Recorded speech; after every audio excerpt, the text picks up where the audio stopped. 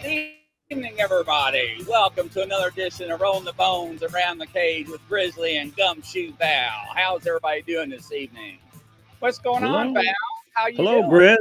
Hello, Grizz from cloudy Detroit, Michigan.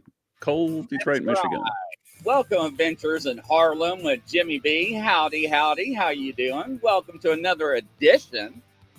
We have some lineup tonight, ladies and gentlemen. Yeah, absolutely. So how's everybody's weekend been? So, yeah. So what's going on with you, Val? Well, I hear we have an excellent guest today. And, so tell me about this guest. Pretty excited about it. You know, MK is a friend of mine, and I followed him for some time. And the guy's background is an elite background. You look at his background. This is an expert computer man. He's highly educated. He's the ultimate Bigfoot enthusiast, and really? I think he's got what it takes that people take notice of. When he puts out a video, people sit back and take notice of it, and they discuss it a lot. But he's going to be with us today, and I understand that MK will only be with us for 30 minutes. In which case, we better bring him on then. We have Mark Daniels coming in from Texas. Okay, MK Davis, welcome to the show. Hello, welcome. Hello. Tell us all about you. Yeah. Thanks for having me on. Absolutely, yeah. So, welcome to Rolling the Bones Around the Cage with Grizzly and Gumsho Val. So, MK, can you share a real quick bio of yourself, where you come from, what your background is, and what keeps you motivated? Well, my background in Bigfooting is I kind of backed into it through an interest in astronomy, oddly enough. I became interested in astrophotography, and I had set myself up to do that, and I had learned quite a bit about film and how to get the most out of film, how to choose the right films, that type of thing. And then one day I saw a couple of frames from the Patterson film, and they had been treated much the way you would an astrophoto, and it caught my attention. And they were superior frames. I mean, they were fantastic. And I knew that they could not have come from any of the copies that I'd seen on television, that somewhere there was a better copy. And I just began an inquiry. I'm a curious person. So one thing led to another, and I ended up going up to Oregon, to the Western Bigfoot Society conference up there. And I met some people there who helped me to get more frames. And so I began this odyssey of collecting frames from the closer to the original film. And when I got them all, and then I put them through a processing that would sharpen them up. And then I took the hand motions out of that's in the camera, from running and shooting. Yes. And then one night about 2 o'clock in the morning, I hit preview, and my jaw dropped. It was so much detail. The musculature, the biomechanics were there. The kind that you see every day in life when you see the human body and the human anatomy. Mm-hmm. And you see muscles moving, back muscles moving, that type of thing. Well, then the question became, what is the nature of it? I no longer questioned whether it was real after that moment, but I became interested in what the nature of it was. So it began just an odyssey that has led me to this very moment. Right. Wow. So it sounds like you got your start there, And it was at that moment that you realized that this is not a myth. This is not something made up. It's for real. How did that realization strike you, MK? Well, a sense of importance came over me because it's tongue in cheek until that moment. Exactly. And from that moment on, you know that it's important. No one has to tell you that this is something really special. I had a difficult time during my sighting back in Michigan, 2014. And it was one of those what the F moment kind of things, MK, where I seen this and my mind wasn't ready to grasp this thing as it was happening in front of my face. And it took me a while to get back out there in the woods after seeing this. And it was at that moment that I realized this is what people are seeing. This is what people are talking about, and it's a for real thing. It's not a make believe. It's not a myth, but a live, living, breathing creature. So it was tough. Yeah. I mean, this is what everybody talks about, ladies and gentlemen. Val, you're not alone, and people actually talk about this on a regular basis, how it actually affects them. Well, it just so happened that they kind of got the right guy when they got me, because I'm just hard-headed enough to stay on it. There are times when you get very discouraged, but it's a subject where the high points don't come by that often. But when they do, it's exhilarating.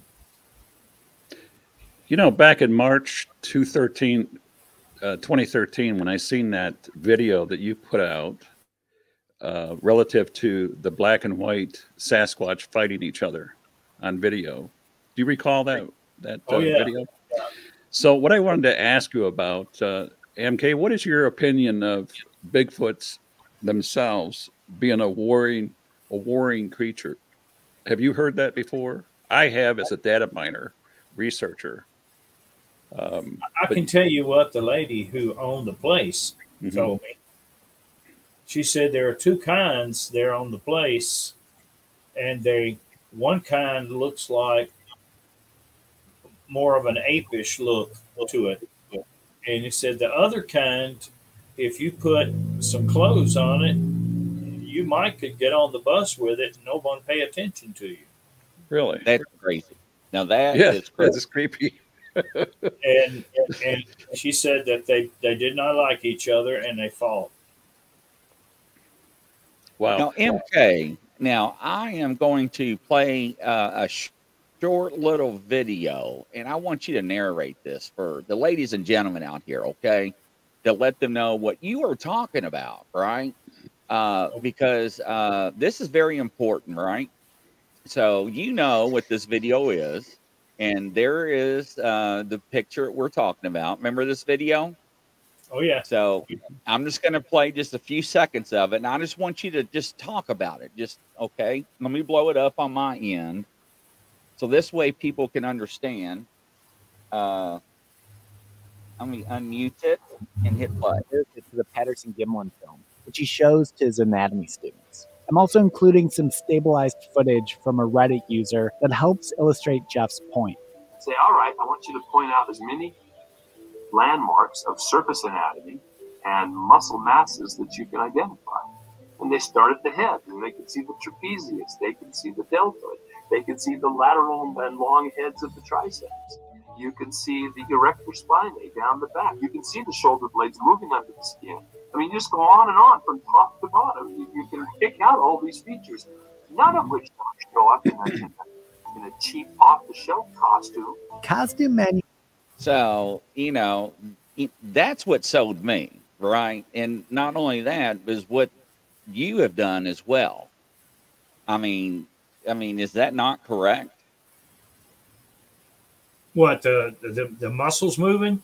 Yeah. I've got better footage than that. Yeah, I know. Yeah, you do have better footage. It, But it, I mean, I don't have it with me. I mean, I'm just using that as an example, though.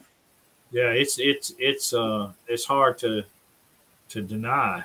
Mhm. You know, you see it every day in life, and you know, it's to imagine that anyone would construct a suit that would mimic all of those muscles in concert, Mhm. uh, just can't happen. Mhm. No. Now, ladies and gentlemen, if you actually watch that video a little further, it actually shows Planet of the Apes, the movie back then, and it would show the comparison of the costumes they have comparison to that film. And there is no way comparison at all what was filmed and what the TV production crew has actually fabricated. So I just want to Can I make that mention point. something regarding that? Yes, sir. A good friend of mine, she's passed away now, but her name was Bobby Short. Oh yeah. Bobby Short found John Chambers, the makeup guy who won the Academy Award for Planet of the Apes, and she found him in a nursing home, and she arranged for an interview, and she asked him about it, and he says, there's no way I could create anything like that. He says, but when people gave me credit for it, I didn't deny it. Oh, wow. Because it was good for business. Mm-hmm. So that's what he told her. Well, makes sense. And I might add, MK, that and Chris, Bobby Short, for the time that she lived, she was very, very well respected for what she knew and who she knew involved in the Bigfoot world, Bigfoot community. Very well respected person. She wrote some beautiful stuff. I learned a lot from her stuff. Yeah, I did too. Mm-hmm. Mm-hmm. Very good stuff. And still refer to it, off and on. I'll go back and refer to her stuff.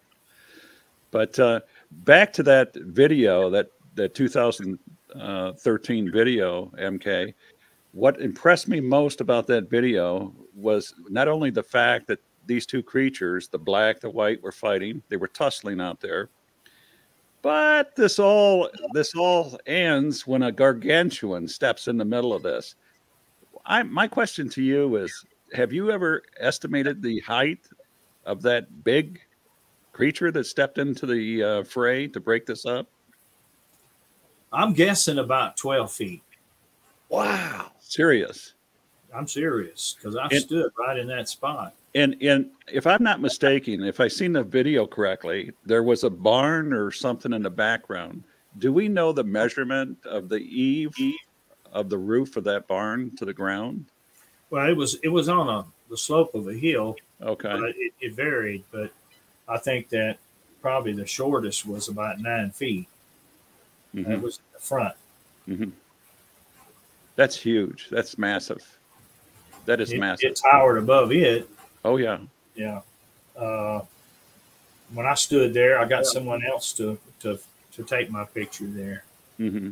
and I was just a little bitty thing. Mm-hmm.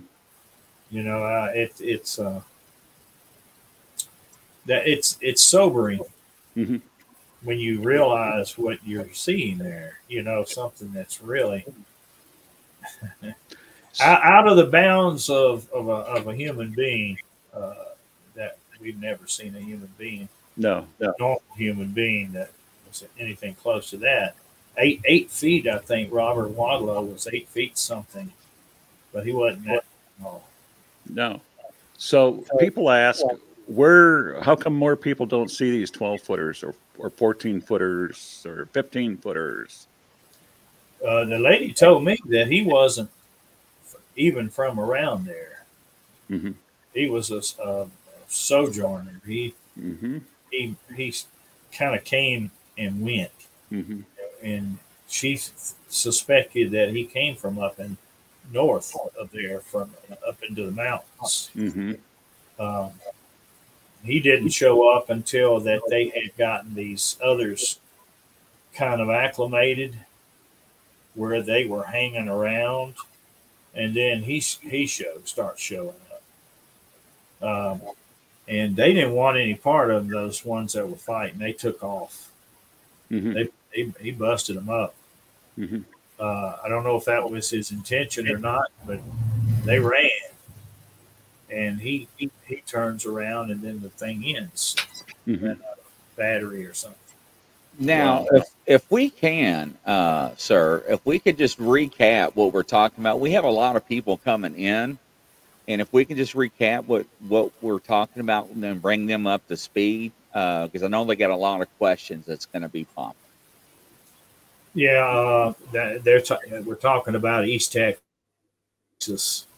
There's a kind of I hesitate to use the word habituation, because I really don't think that that's what they were trying to do. The researchers there, I think they were doing, out of curiosity, anything that would make them have a reaction.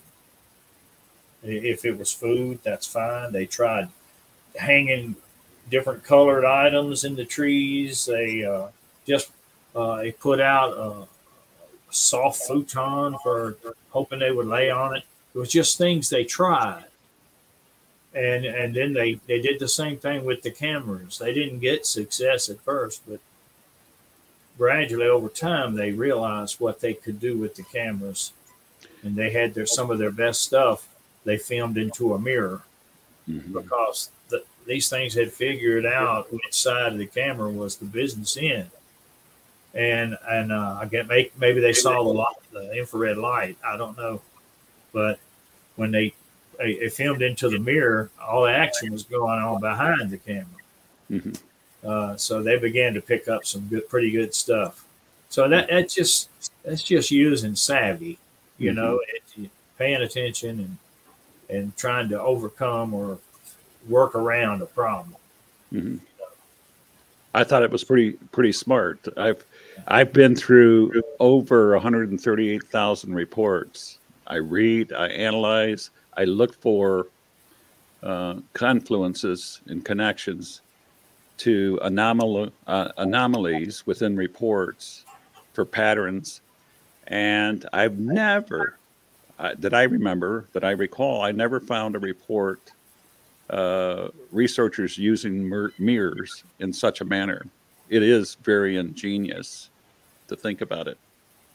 Well, it's a kind of a low-tech solution, you know, to a problem that it did the trick, and they continued until one day I guess the Bigfoot did it. They found their mirrors shattered. So these aren't dumb animals. These aren't dumb creatures. I assume it must not be. Wow. If the ones that I have had experience with were dumb, then I'm dumber. Wow. Another video that really took me for a loop was the slalom skiers at Yellowstone Park. That video you made of the creatures, the individuals approaching buffalo, bison. Have you ever come to a conclusion on that? No. I've watched it. You know, it's off in the distance. When you blow it up, they just become, you know, just fuzzed out. I would like to see it in a clearer way. You know, it's you know, just to know that it wasn't something else, a grizzly bear walking on its hind feet or something. You know, and probably it's probably what he says it is, but you know, that's a wild place up there. It is a wild place. Yeah. But I know for certain that I've found reports from the Yellowstone National Park of Bigfoot reports and Bigfoot sightings all throughout that place. And another thing that I had to counter that, the skeptics that talk about people skiing. I don't know of any national park agent that will allow anybody to go out there with skis and cross country ski out there in the middle of the park, where they don't allow people around these wild animals. It doesn't happen. So well, buffalo is probably one of the worst. Yeah, you're more likely to get injured by a buffalo than you are a grizzly bear. Mm-hmm, mm-hmm. I've seen what they can do. Mm-hmm. They do not like it. They don't like it when people come out there and flash a camera Mm-hmm. flash, and they will pin you to a tree and proceed to stomp a mud hole in you. You know, they don't hesitate. So you know, I can understand what whoever these people were out there were pretty nervy. Mm-hmm. You know, to approach buffalo. Maybe they knew the buffalo wouldn't do anything. Mm-hmm. I don't know. So I would take the chance. That's for sure. I wouldn't. No. And I just don't see the park officials allowing anybody to recreate out there in the wild near animals of any type, whether bear or buffalo or anything. I just don't see it. It's you not can happening. see some videos on YouTube of buffalo stomping people. Mm-hmm. And a few of them is right there by that store, you know, they have out there by Old Faithful, you know, where Mm-hmm. people gather. The people just decided they would go over there and get in the buffalo's face. And that buffalo promptly ejected them. Well, I hear the Old Faithful is pretty hot. I wouldn't want to be around a hot shower like that. That's not for me. This old boy, stay away from that area. I took some infrared video of Old Faithful. I know exactly how hot it is. Yes. I mean, really, when you listen to some of these people post the things that they do, what they think that is, none of it makes sense. None of it makes sense at all. There's no reason, no logic in it. Some people have this spirit about them, you know, Mm-hmm. where they just got to try it. Mm-hmm. They just got to give it a try. And I think if a Bigfoot would stay still long enough, somebody would probably try it with him too. You know, they'd go up to him. They do. They go out there and try to feed it. Take a snapshot. Yeah. To use exercise due caution. Mm-hmm. So how many sightings have you had, MK, over your lifetime? Not that many, oddly enough. I filmed one down in Bluff Creek, but I didn't know I filmed it until much later when reviewing the video. I saw one in Louisiana, and let's see, how many have I seen? Three. Yeah. And then, you know, the rest have been my knowledge base is garnered from very good descriptions from other people. Mm-hmm. Right. So do a lot of people send you videos and ask you to analyze it, look at it? Yeah, a lot of people do. The thing about videos is it's hard you can't hardly make something out of nothing. Mm-hmm. And I understand when you take something like that, your eyes have seen a lot better than a camera can record. Mm-hmm. So a person that has seen one and filmed it, and his film didn't turn out, is like a cruel thing. I mean, it's not fair, because if you get a good view of it with your eyes, and then if it don't turn out, you can't show the next guy. Thank you. Somebody just validate what Grizzly's been preaching for the past couple of years. MK Davis. Thank you. I appreciate that. To me, that's everything. If I saw one and I'm alone, I might not say nothing. You know, I need to share it with somebody. You know, and take a good film. I bought a new camera, and that thing is so crystal clear. And I look forward, if any opportunity comes up, I practice on, you know, getting to the controls, you know, learning the controls. Yeah, because I want to share it, you know. You know, Yeah, I'm sorry, Val. Go ahead. I've always told people, if you're going to have a Bigfoot encounter, try to have somebody with you. For one, that helps. It's a witness. For two, somebody needs to have some sense, because when you see something like this, you're out of sorts.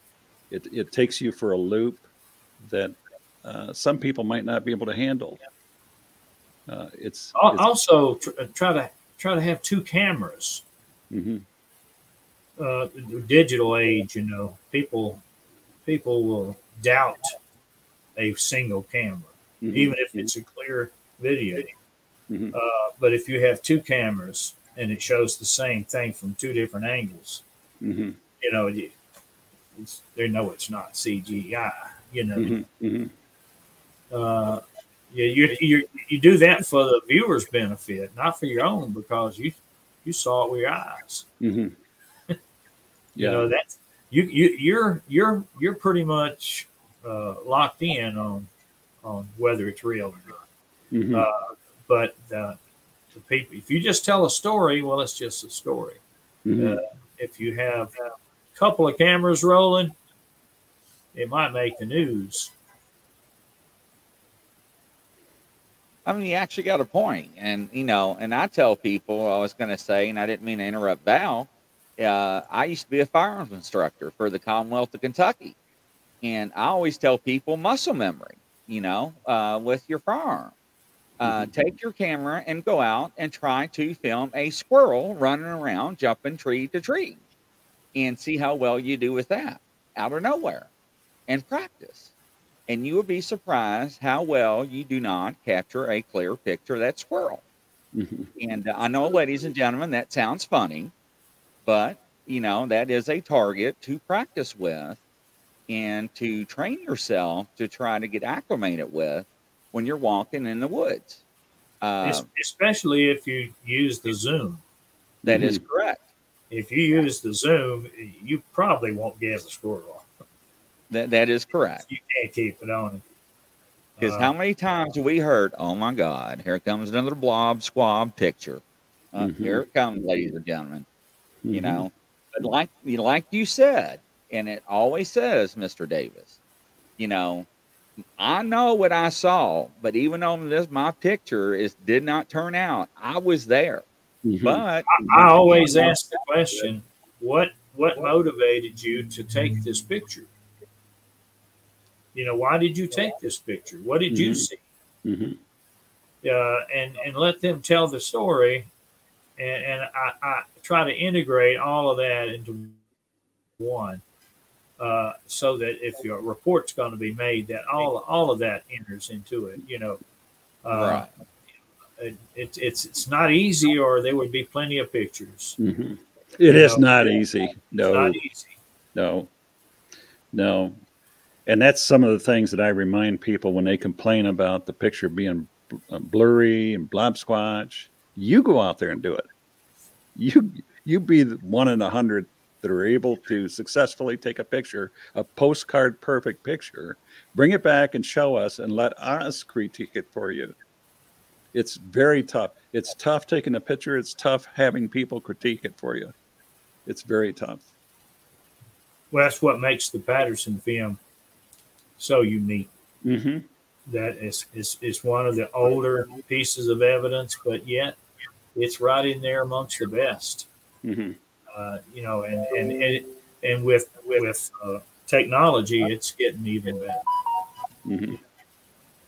Well, from my understanding, Mr. Davis, a lot of Bigfoot investigators are going back to the old technology, so they don't have to worry about the electronics of the digital stuff.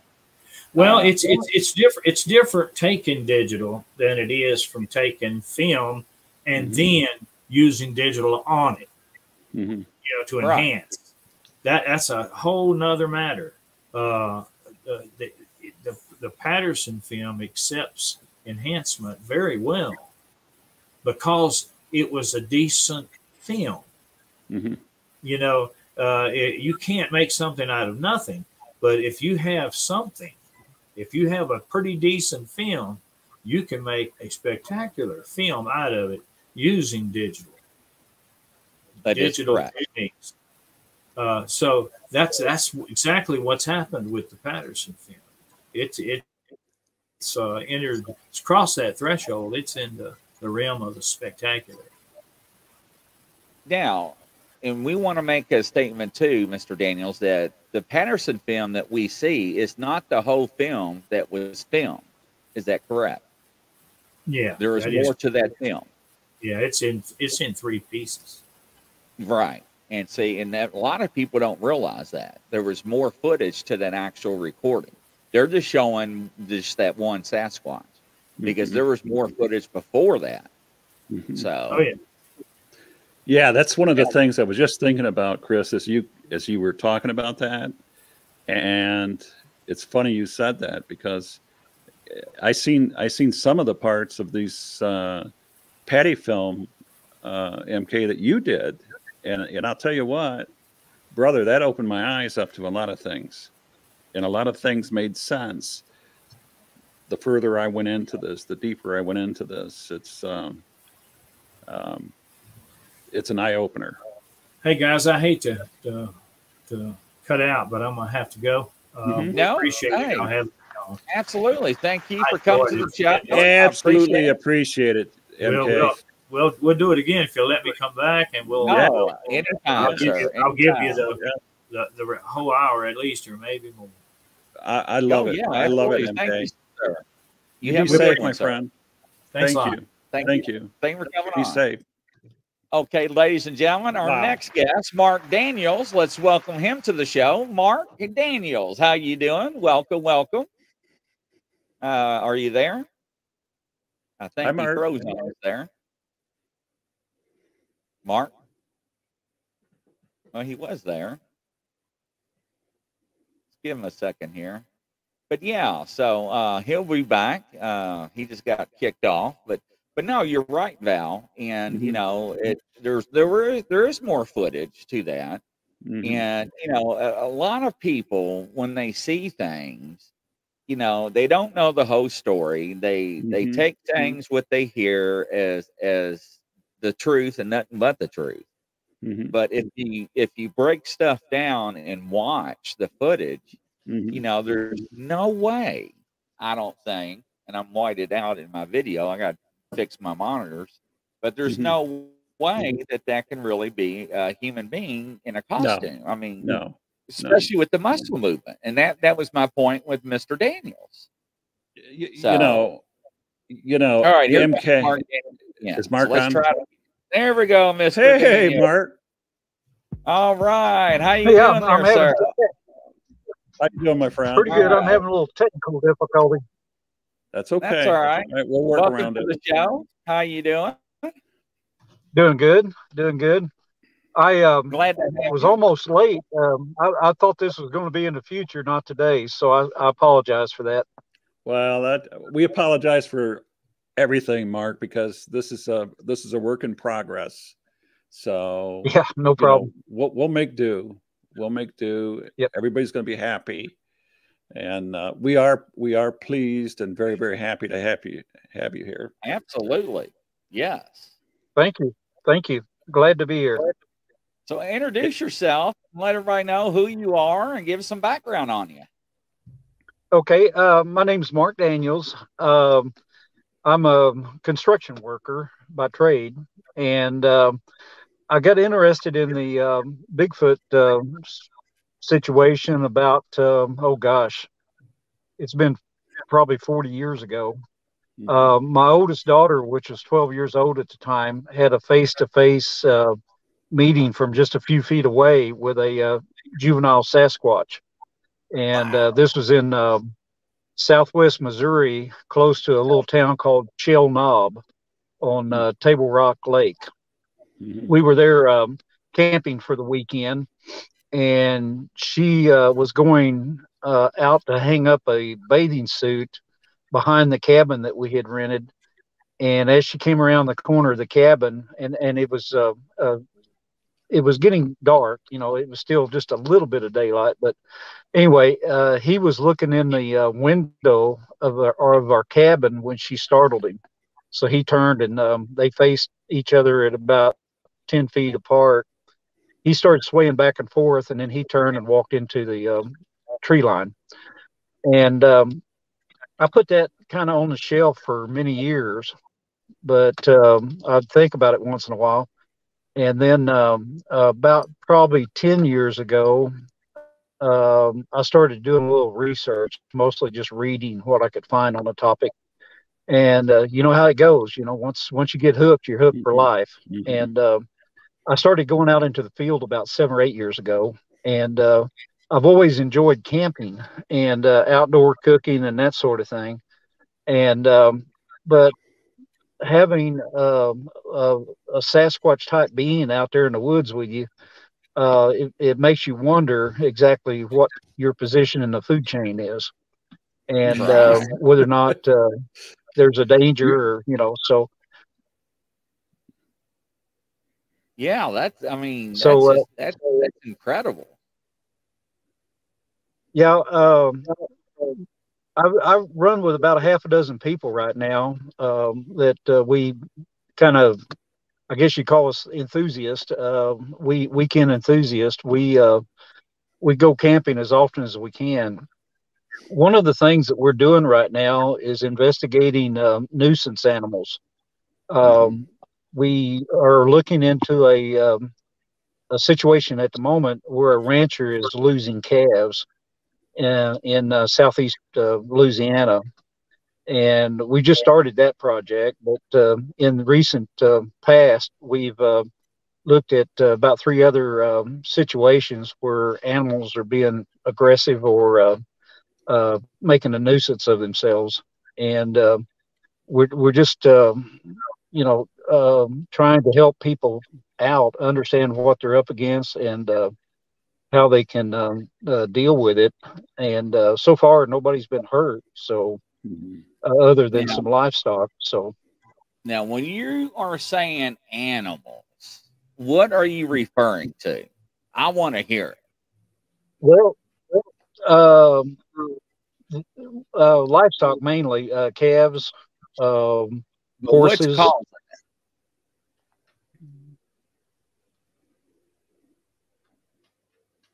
What do you think is doing it?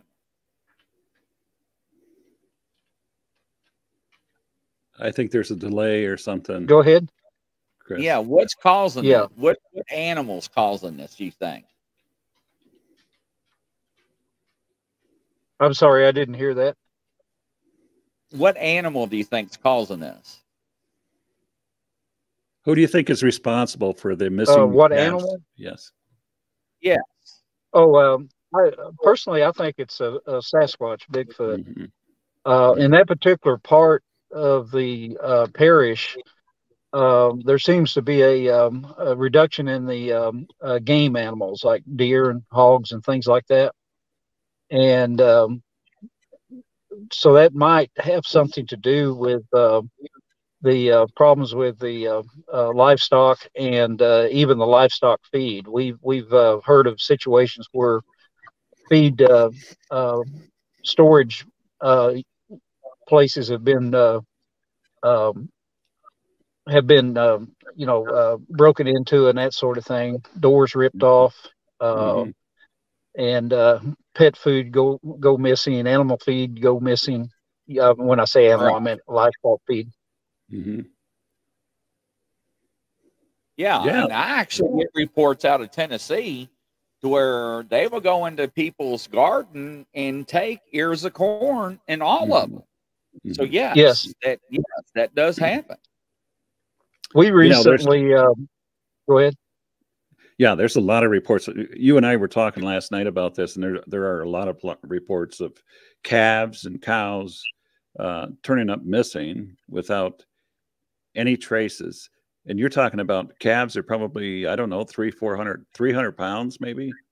And these things are missing with no hide, no evidence of carcass left around. But also that Miller document that came out a couple of years ago, supposedly by a government person, he warned of the same thing. Bigfoot, Sasquatch are very, very, territorial. But when their resources diminish, they become opportunistic. And for that reason, they can never exist with human beings. Why is that? And I think Mark did a wonderful job illustrating how or what they're dealing with down there in Louisiana and Texas, with the missing livestock and stuff, and everything that he says, the pet food, and Grizz, you mentioned the gardens and stuff. All of this stuff are reports that people make in the hundreds. So we see that it's about resources, very much about resources. We've worked a couple of cases where people were actually putting food out for the wildlife. And in one case, we know she was knowledgeable that Bigfoot was around, and she was putting food out for the Bigfoot. And then when she stopped doing it, they started messing with her property, pounding on the side of her house and tearing up her fascia and stuff on the eve of the house. There's another situation in, I guess that would be central Louisiana, where evidently the young man's parents had been putting food out for him. And when they passed away and he took over the property, he had some aggressive nuisance Bigfoots that were, just raising Cain with him to the point where he was afraid to live on the property. And they were throwing things at the house and trying to get into the storage shed, and that was a case where the door was ripped off the shed. So you got to be very careful about what you do. Well, Grizz, what do you do in situations like that? What would you do? So, now we talked to Old Bear, and he travels around the United States just like Mark does to try to help people. The first thing I always recommend is never feed them, right? Put up motion lights around your house with the infrared beams to flood the area with lights. Get trail cams because they evidently they do see the infrared, so they do stay away from that, and put them up on your property. They're inexpensive now. They're not, very high tech when it comes to dollar wise. You can get some for under $50. Put those around the property, but you got to be careful, ladies and gentlemen. And we hear reports, unfortunately, that people want to love and take care of them and treat them like puppy dogs, and we warn people, and we hear cases like this, and it's just, look, here's the deal. I'm just going to say it. That's why I own little dogs and not big dogs, okay? Because I don't want to have a chance of that big dog ever turning and get aggressive with me, and I cannot handle that big dog. Now, I can handle a 6 or 8 pound dog, but a 100-pound dog, come on, ladies and gentlemen. That's why insurance companies won't insure you. So, and I'm not, saying what breed or anything like that, but I'm just saying animals are animals. We don't know. But I'm not going to take a chance. I'm not going to say, Val, hold my beer. I'm going to go out there in the middle of this field and pet this lion, like I always say. I mean, listen to Mark. Mark, I mean, this is in another state. These are reports that we are receiving. These are testimonies, people. I mean, we're not making this up. We're going over into Mississippi, into the national forest over there, and we were having encounters and coming into our camp at night and that sort of thing. We think it was a juvenile. We found his footprints and stuff, and found a handprint on my travel trailer. But we were scouting around, we found a place that kind of looked like a lookout. It was at the end of a forest road, dead end, and it was just off the road, and it was a cleared area where the weeds and everything had been pulled out. There was about 3 or 4 trails going into this little opening, and you could observe the road from there. We found a bone pile, and most of the bones were canine. There were a couple of hog skeletons, and there was one alligator skeleton close by. And so it kind of looked, whatever had been sitting there observing was probably snacking. And we suspect the canine bones were probably pets from the surrounding area that they had latched onto. Yeah. I'm sorry, Val. Go ahead, sir. Well, I was just going to say real quickly, one of the databases that I have identifies the different types of animals that I'm aware of through the reports that I've analyzed. And dogs make up a big portion of carcasses, favorites for Bigfoots and Sasquatch. Yes. Most of these skulls, they look like they were probably under 30-pound dogs. They weren't real big. Again, it may have been a juvenile, that was. My personal opinion is the juveniles are probably the ones that do the lookouts, the sentry, if you will. We know that sometimes when we go into the national forest where they're at, we feel like we're under observation the whole time we're in there. And we'll hear whistles occasionally and maybe a tree knock or two, especially when we start moving about. Like if we leave camp to go on a hike, a lot of times we'll hear either a tree knock or a whistle that's possibly announcing that we're on the move. Right. Now, I've got information from a person that they have watchers that watch people during the day while the family or clan will sleep. And they will have lookouts where they can see in a very long direction, like you just said, right? And she said how you can tell where they sit is that you'll find a bunch of small twigs broken or pieces of bark that's been peeled in piles where they're bored and they're just doing nonsense stuff, trying to pass time. And you can stand there and you can look, and then you can look into another direction and you can see the other Sasquatch or Bigfoot, I don't know, 60, 80, 90 yards in a clear direction as well. And that's where they whistle and tree knock and let everybody know that, yes, that there's activity coming, and they alert the clan that whatever's, like you said. So we found a situation like that not too long ago where one had been watching or waiting and watching. And what he seemed to have been doing is pinching off the end of the branches, like with his fingernail. And there was a pretty significant pile of them on the ground. So he'd been there for a while, and he was just reaching up into the bush and just pinching off the ends of the limbs. Right. Now that was a watcher location. That's what she tells me. So yeah. So you were very close to the whole family. Yeah. So yeah. It's very interesting. It really is. And I mean, to understand that these creatures can think and have security like that, right? To stand by and have a defense system to watch for any intruders. I mean, what other animals do that besides us?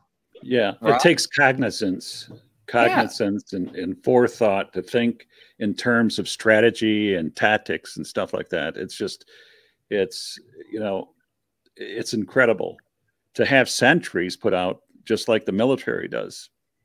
Who would know to put sentries up in a tree, post them up in a tree in a setting nest to watch a great distance? This is unbelievable. It really is. You're not dealing with dummies, No.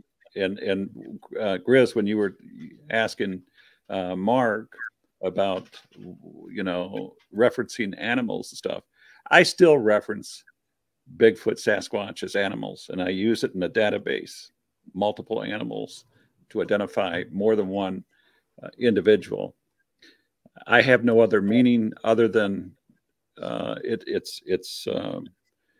it's adequate for me for documentation, for database and stuff like that. But these are individuals, and they're live living beings, and you call them what you want, but I don't believe these were earthborn creatures. They're not from here originally, in my opinion. That's the way I think. Often people, there's a couple of camps out there. People will refer to them as primates or apes, wood apes, if you will. Then others will compare them to humans, or call them human-like. I personally believe they're a species of themselves. They have characteristics of the primates. They have characteristics of the humans, especially with a higher intelligent thought process. But they're not like us, and they're not like a great ape or something. They're a species in their own. I guess we can all agree they're an enigma. They're not this and they're not that, but we know that they exist. Yeah, and we do know a lot about them because of all the reports, not only across North America but around the world, and the common threads that are woven into these stories that come from people, different walks of lives,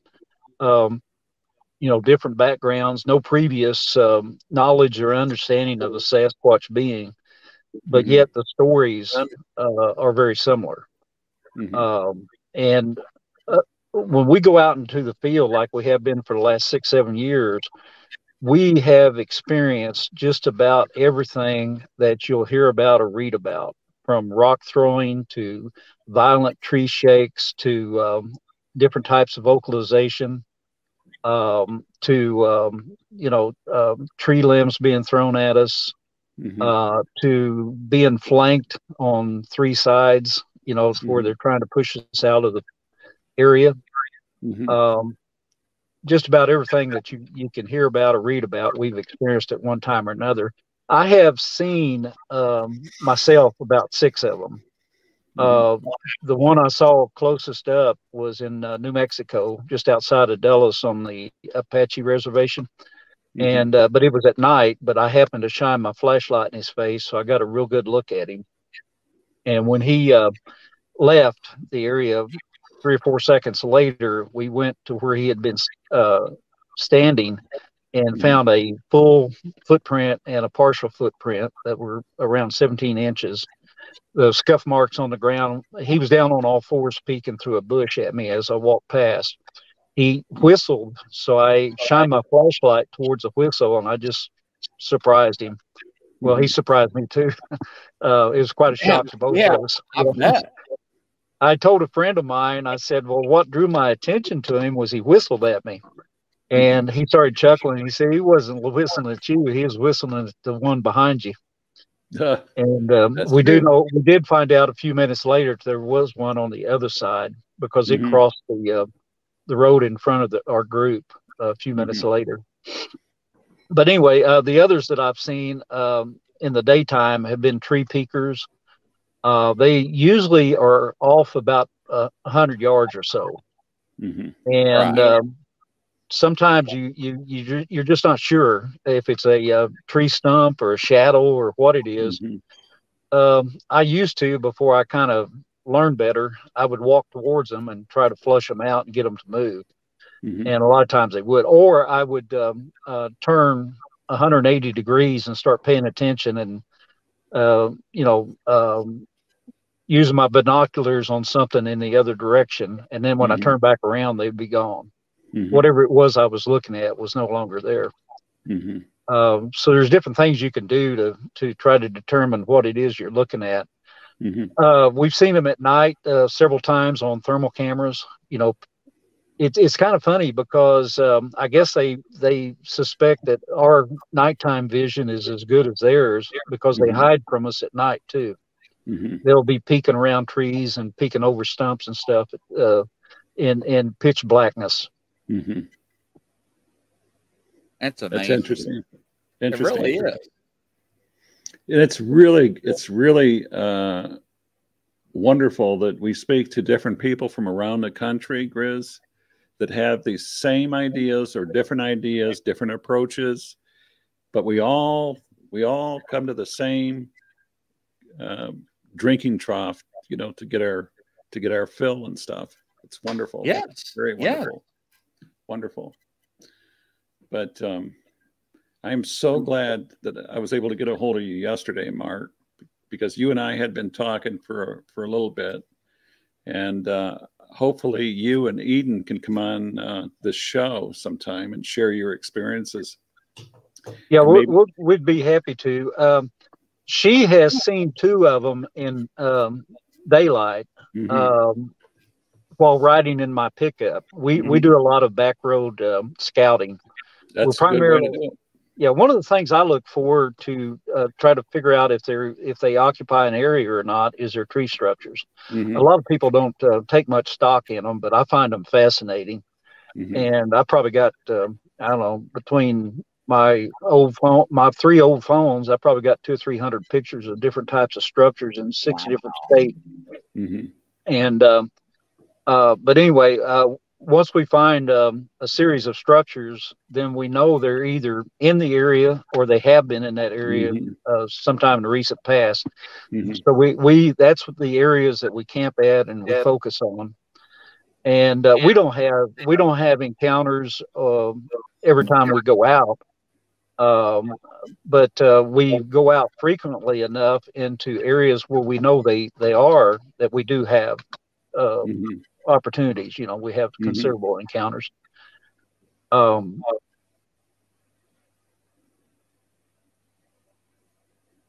No, and there's nothing wrong with that. It's very interesting, because a lot of people don't know about the watchers, the line of sight, how they fidget and do things when they're bored, right? I don't think I ever brought that up besides on another show. And when you were talking about the bones and stuff in that one area, it just triggered that thought to mention that. So, and I think everybody should know that when you're out there, looking around and so forth, to look for stuff like that, because that is an indication that a watcher is sitting there paying attention to the area. So, beware. In the areas where we strongly suspect they're raising their young, we have found, I guess over the years, probably 3 bedding areas. They're in the south. It's usually in the thick brush, in the real thickest of the thickets. And when you're out hiking through the woods and you come up on something that's impenetrable, you look at it and your first thought is, I'm going to walk around this. There's no way in the world I'm going to hack my way through it. Yeah. That's probably where they're at. And we have went into those areas before, and it's kind of funny because once we start getting in there, we start finding trails. And you get into a clearing area where obviously something has cleared it, by pulling the weeds out of the ground and that sort of thing. Mm-hmm. You'll find multiple trails. There'll be at least 3 entrances and exits. Mm-hmm. And the ones we found have been pretty close to the creeks, the secondary creeks. We stumbled across one time that I wish I'd had my thermal camera with me, because I think I could probably shot the camera on the ground and found a heat spot. We think they were in there as we approached it, and they went out the back. Vacated quickly.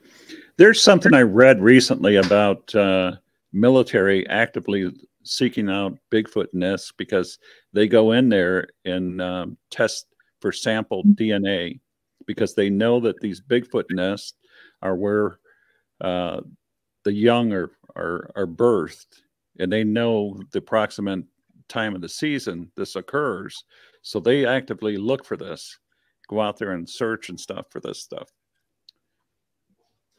One of the ones that we stumbled across, and it was close. It was on the Neches River in Texas, close to oh shoot, I'll think of it in a second. But anyway, as we were checking this place out, we started hearing whistles and movement in the woods around us, and so we feel like they were in the area. Boynton Springs is the place I'm thinking of. It was close to there. And but you know, it's I used to go out solo a lot, and sometimes I'd just sleep in the cab of my truck. Sometimes I would pitch a tent. I came across a beagle dog that I found in the national forest in southeast Oklahoma, and she's been my booger dog for the last 5 years. Wow. And she was when I found her, she was running with some free range cattle, and I kind of suspected that she was with the cattle for protection, because we knew that there was a pretty good concentration of Bigfoots in that particular area. I strongly suspect that since she's been with me, she has been chased by Bigfoot twice while in the woods. She came running. I was looking for a game camera that we had misplaced, and I'd been down in the woods for about 30 minutes. And as a matter of fact, on this, let me back up a little bit and tell you the whole story. When we got to this area where we had placed this game camera, there had been some tree structures that we had been monitoring for a couple, 3 years, and watching them get rebuilt, and, you know, or cleaned up, so to speak. Some of them got tore down, but anyway, I looked in the direction when I pulled up of where one of the teepee structures had been, and between it and where I was sitting, there was a new structure. So I got out of my pickup and I walked over, and I usually take photographs on, you know, four sides. Sometimes if it's pretty intricate, I'll shoot half a dozen close-ups or so, but I was doing a northwest, south, and east type of photograph. And so I walked on down into the woods with my dog to look for that game camera, and I was gone for about 30 minutes. She wandered off, sniffing, you know, as beagles do. And I got back to the pickup. There was a structure that had been built just off of my left front fender while I was gone. This was in the fall. Yeah, this was in the fall, and there was quite a bit of leaf litter on the ground, and I could see where the leaves had been turned over. The wet side is now up. There's something that was shuffling around building this structure while I was in the woods. So I was getting a little bit concerned about my dog. I was wanting her to get back up there so we could get the heck out of Dodge. And I was trying to call her without being too vocal. But anyway, after about 5 minutes or so, she come tearing up that hill. And normally she's trained to come to the passenger door, and I open it and she jumps in. She ran under the truck, and she got under the differential, and I had to get down on my belly and crawl under the truck and grab her and pull her out.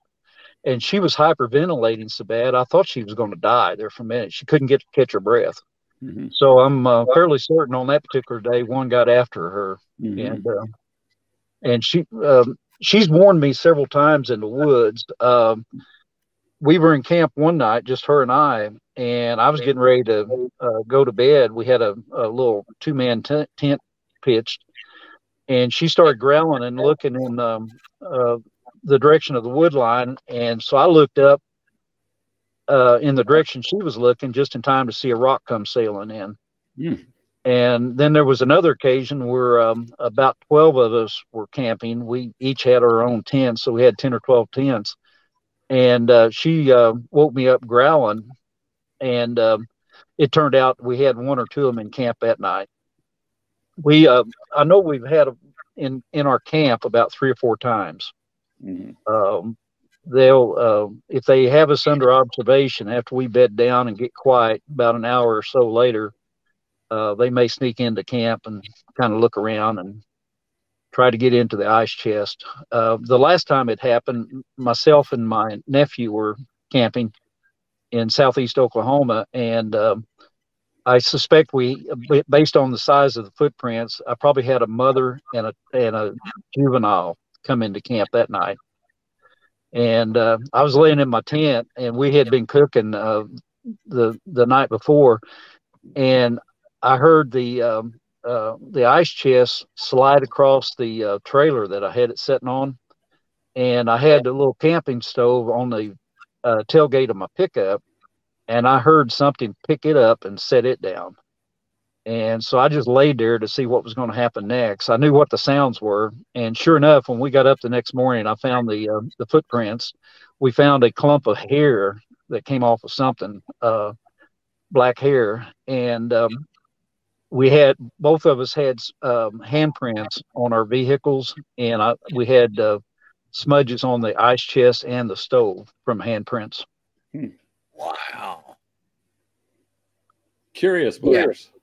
I could not lay in a tent, ladies and gentlemen. I would come out, guns a-blazing, shooting up in the air, blasting away. I'm sorry. That is great. Yeah, we are armed, but so far, I mean, Eden Boudreaux, she had one tap her on the leg one night. We think it was a couple of juveniles, and I think they had been watching us during the daytime. But after we bedded down that night, and it was a cold night. It was in February, and the wind was blowing. The temperature was probably in the 30s, I'm guessing. And her and Valerie decided to sleep outside on cots. But they not only had their sleeping bags, but they had a tarp that they put over themselves because it was trying to rain. And so I had an RV there, and I was sleeping in the RV with the furnace going. And they were both, right? They were both sleeping outside. And Eden heard this, the 2 of them coming at her, bipedal type steps. And you know how a kid will kind of slap their feet on the ground as they're running? Right. It kind of sounded like that. One of them ran by the head of her cot, and the other one ran by the foot of her cot, and it tagged her on the leg as it went by. And my dog she's not afraid of anything except for Bigfoot. I've seen her chase wild boar. I haven't seen her around a bear, but there's just not too much that she won't get after. But she ran under Eden's cot and was whimpering and shaking that night. At first, Eden thought a booger had crawled under her cot, so she was laying real still. She thought she had a Bigfoot underneath her. Laying still? No way, Val. Is that the same beagle that you were talking about? Yes. Yeah. Well, do you know what counting coup is? The word counting coup? I do. Yeah. And share it with Grizz here in your audience. It's an old Indian phrase. I may butcher this a little bit, but that's okay. I'll help you. Yeah, especially Young Braves. It was a show of courage and I guess courage is probably about the best word. But they would go up and touch an enemy Mhm. with a stick or whatever. But they would, and usually it was a live enemy, Mhm. and I've seen it spelled a couple different ways, COOO or COUP. I Exactly. think possibly It's COUP is, like is a correct. gang initiation. Yeah. Mm-hmm.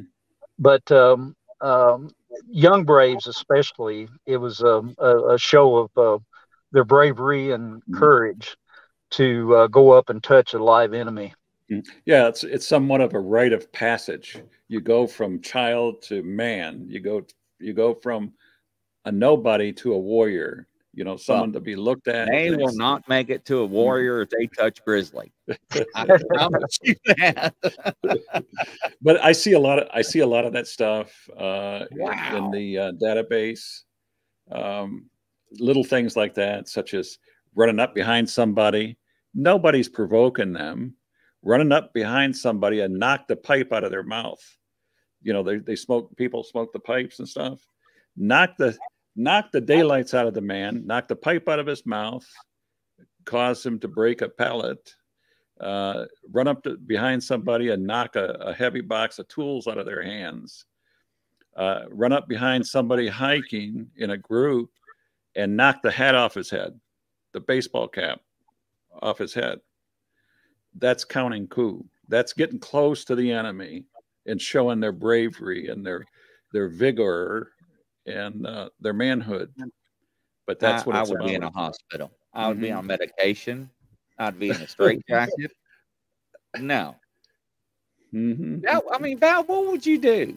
You and I out in the woods, and one come up and knocked your head off. What would you do, really? Well, given the opportunity that I see, if it's one of those things, nothing. Hello, goodbye, that kind of stuff. I don't want anything to do with that. Well, I don't either. I would crap myself and probably pass out.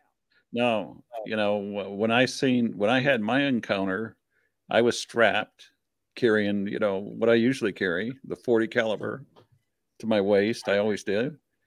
And I had no intention of using that. There was no way. Looking at that thing, looking at me, looking at it. No, it's a wonderful thing that some of these individuals know the valor of peace. Certainly, I mean, as a student of strategy and tactics and stuff, a chess player as I am. It says a lot about your opponent if that opponent stronger than you physically or otherwise allows you an escape passage. This happened all throughout the Civil War. These are generals looking at strategies and stuff. There's a lot of respect. There's a lot of something to be said about your opponent knowing full well that they can annihilate you, but they allow you an opportunity to leave, an avenue to leave. That is something that's repeated through Sun Tzu, The Art of War.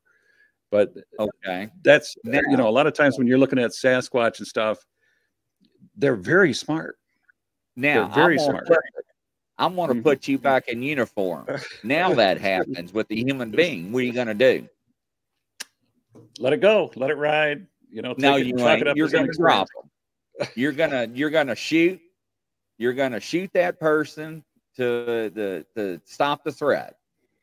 Brother, look at these big brown eyes. Look at these big brown eyes. They're just full of peace and tranquility. I am too. Grizzly's peaceful. But if I'm in uniform and I got somebody going to come up and attack me, yes, I'm going to use deadly physical force. You do what you have to do at the moment. That's what you do. Correct. Now I am a no-kill person, ladies and gentlemen. Exactly. Everybody knows that. I am very peaceful, but I do go out by myself and I do get scared. Yes, I do. So, Mark Daniels, I do. I get nervous. When I hear a twig break, I get real silent. Maybe a deer, it may be a possum, but you know, I get very maybe something else. Yes, it may be. So I think they have an air of self-preservation about them also. They are aware of what firearms are. You know, I mean, we have hunting seasons where we kill animals, and you know, they're very much aware. Even if they haven't had a personal experience, they know that we carry guns and that sort of thing.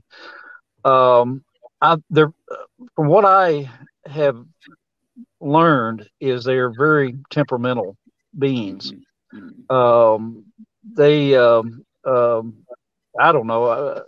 I've heard other people state this, that they kind of borderline autism.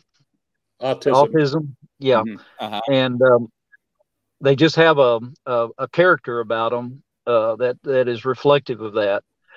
And if they get upset and cross the line, they can be a serious danger. Oh yeah. But I think up until that point, they see us as a threat, and they keep themselves in check and in reserve. I agree. They know the business end of a rifle. Yeah. Smartly so. And I've heard the same thing about the autism part in examples. And as far as temperamental goes, these are not kitties. These are not pets. These are not something that you can tame like a dog. These are remarkably strong individuals, beings. They're, as you said, they're temperamental. They're unforgiving. They can be very vicious and very territorial, very loyal to their kind. Not my kind, not your kind, to their kind. If you annoy them, they annoy you back. Only they torment you, and they can devastate you. They can devastate your property. As far as damage goes, they can do a lot of things. And you get it in their head that you want to be a part of their head, and you want to get in their mind. Let them look at you. Let them sniff you. They'll follow you home, and they'll remind you what you did. That's the way I see Bigfoot, Sasquatches. And that's why it doesn't make any sense to me to go out here and feed them potato chips and honey. Because, you know, you could do that if you'd like, but you're only going to cause somebody else grief and disharmony. You might love them. You might treat them and see them as pets and kitties, but your neighbors might not. And that's where you cause the problem. Because you know how they're going to respond. I know how they're going to respond. And it's not fair to anybody. It's not fair to me, you, the neighbors. It's not fair to the Sasquatch to put them in that harm. That's the way I look at it. And I'm so against habituating and gifting and baiting and that kind of stuff, because that's the kind of stuff. You know what I look at that, guys? Grizz and Mark, I see baiting as the same kind of people that do that kind of stuff, the same kind of people that go in these public toilets and load it up and walk away and leave somebody else stumble upon that. Oh, I'm 100% serious. Let somebody else deal with the problem and the issue. Clean it up. Yeah. Get me on a roll here. He's right. I mean, yeah. I mean, I mean, the way I look at this situation, people. Go ahead. The way I look at it is, go ahead. If I go into a new area of the forest, I kind of treat it as I would a neighborhood I'm not familiar with. I've made the wrong turn in, say, New Orleans, Louisiana one time, and got into a bad neighborhood. And I was just hoping I could get out of there without, you know, a carjacking or gunplay or what have you. I treat the national forest the same way.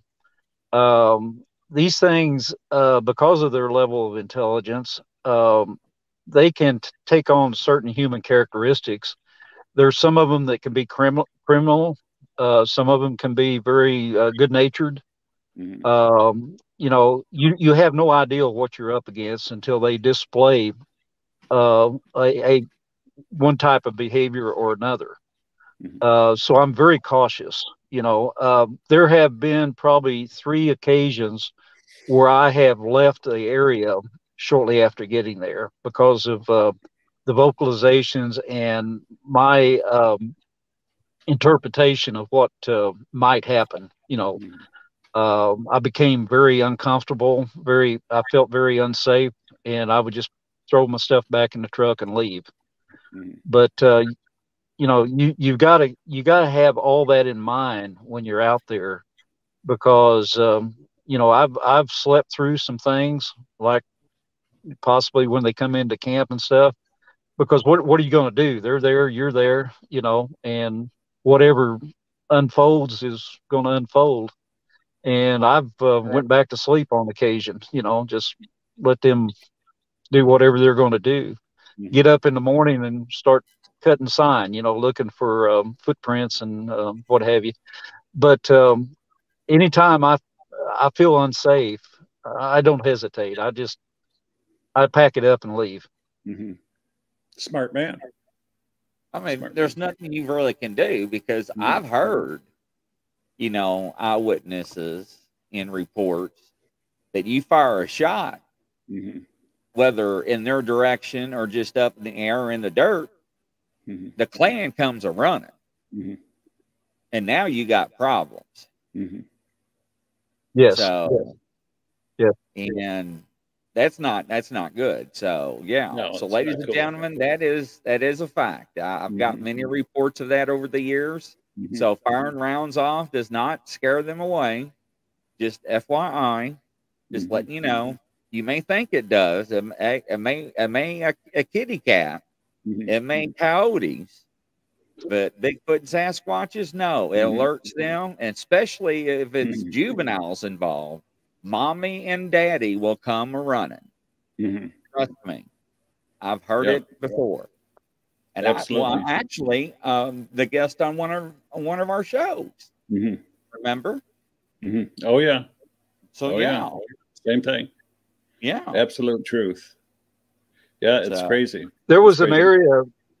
There was an area in southeast Oklahoma about 4 years ago that we were going into, and I had been researching this area for probably at least a year, scouting and what have you. And I was following the tree structures and looking for fresh ones, you know, to try to figure out where they were actually at in that forest at that time. And I kind of narrowed it down to one valley. And the road into this valley was an old abandoned logging road, very primitive. You had to drive over saplings and stuff. You could just barely see the 2-track. Had to cross a couple creeks. Have to put it 4-wheel drive a time or two. But anyway, got back down in there and went almost as far as we could go. And I had another individual with me, and it was getting late, and we needed to get back to camp. We knew the other guys would be cooking dinner and what have you. So it was about 5:30 in the afternoon. So we turned around, and on the way out, he had seen some areas, some rocks that had nuts cracked on top of them. Whether you call it a nut cracking station or whatever, where they were taking little rocks and breaking nuts on top of the big rocks. So we stopped and looked at that. And while we were bent over looking at that, there's about 6 of those areas or places where they've been cracking nuts.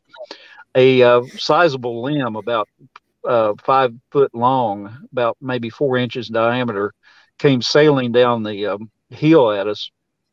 And it was flying horizontal, so it didn't fall out of a tree. So anyway, and I looked up the hill, and I could see the top of a head looking out over a root ball of a downed tree. I could see him from the eyes up. That was one situation where we had a staring contest for a little while, and finally I turned and focused my binoculars in the opposite direction, and when I turned back around, he was gone. But the next morning, that friend, he had to go back home. He was working the next day. So we were talking about it in camp that night. And another individual wanted to go down and look at that and see where it was at and everything. So I took him down there the next morning. When we got down to the same place that we turned around the day before, there were 8 trees down blocking the road. Wow. And these were big trees. These weren't little saplings. The base of the trees were probably 75, 80 yards apart, the trunks. But the way the trees were bent, pushed over, broke, I can't remember exactly. I think 3 of them were pushed over. Let's see, 2 of them were bent trees that were being held down by the other trees that were pushed over. And a couple or 3 of them were broke. They weren't pushed over, they just broke. And the tops of these trees overlapped each other. Mm-hmm. It wasn't storm damage. There was no storm in the area that night. But from 5:30 in the afternoon until about 10 o'clock the next morning, when we got back down there, 8 trees was blocking that 2 track to keep us from going any farther down in that valley. Hmm. At the biggest tree that was pushed over, we found a couple impressions in the sand that measured in excess of 20 inches, somewhere between 20 and 22 inches. And it was almost 8 feet apart from one foot to the next. It was like this thing, spread his feet apart to get up against this tree and push it over. Now, I will say that the ground was moist. It had been raining previously. So it wasn't like they were pushing over trees and hard-packed earth. It was kind of a sandy loam soil, and it was wet. But some of these trees were, I don't know, about 12 inches diameter. Mm-hmm. There might have been a couple of them a little bit bigger than that. That was a few years ago. I recently took somebody else in there this past year to show them where it was at. And those tree trunks are still there. But the Forest Service or somebody has taken a chainsaw in there and cut them to where you can get down the 2 track. Mm-hmm. So did you guys hear around in that area? Did you guys hear any of these trees falling at night? No, we were too far away from there. Oh. Our camp was probably 3 or 4 miles away. I've been back into that area since then, and I don't think the Sasquatches are occupying that area. There's no new structures. A few of the old structures are still there, but weather and time has deteriorated them. They're starting to rot. Usually a structure will be rotten and non-existent in about 5 years. They'll be fairly fresh for about a year, and then deer will rub up against them, or the wind, the storms will start to take them apart.